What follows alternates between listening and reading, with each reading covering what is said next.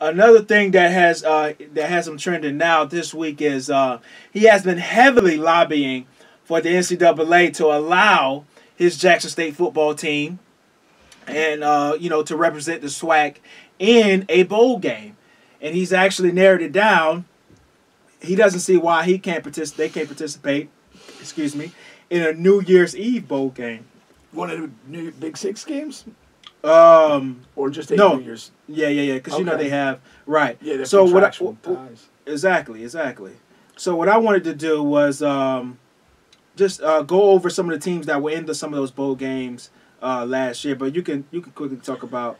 Yeah, I guess my thing, couple things that jump to mind. Most of those bowls have conference affiliations, and it's kind of like predetermined who plays who. Like you'll get the 5th team out of the ACC, and that'll match with the 7th team in the Big Ten who has a 6-win record or whatever.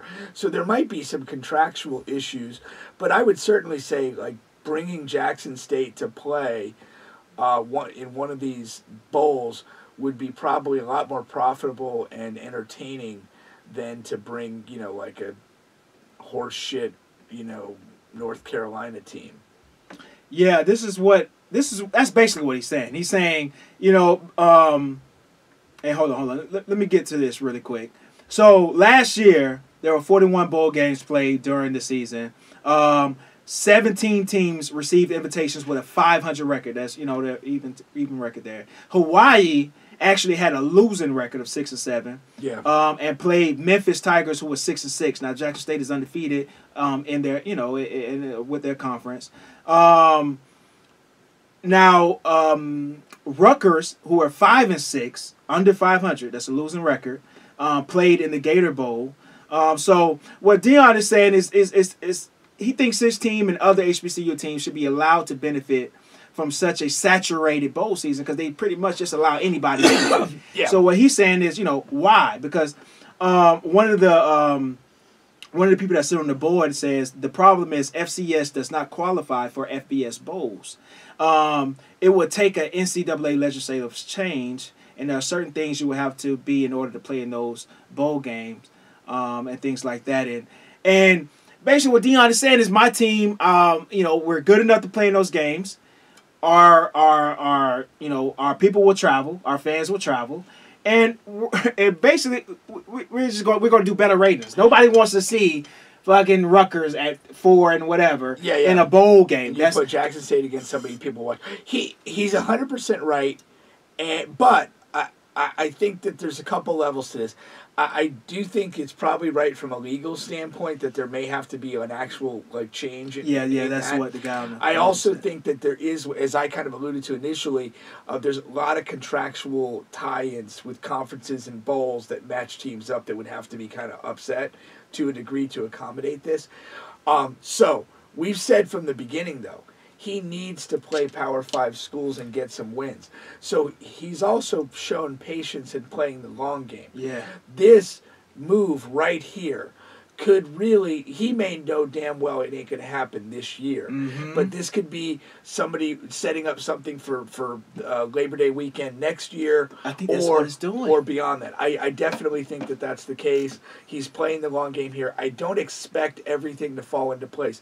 Now, my question is, last year, their final game was, to my understanding, was it essentially an HBCU championship game? Yeah.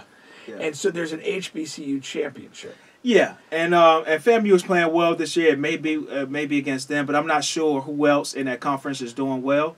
My other question is, doesn't the FCS have a playoff as well? I'm pretty sure. Would Jackson State be eligible to compete for that? Of course. Okay. Yeah. Would there be some weird scenario where they would have to make a decision, either we're going to play the HBCU title game or we're going to get in the playoff? For the FCS, they couldn't do both? I'm pretty sure they would have to make a decision because there's, I'm pretty sure. Okay. If they were to make that rule, they probably would pick one team from the FCS, and then do it like that. Okay.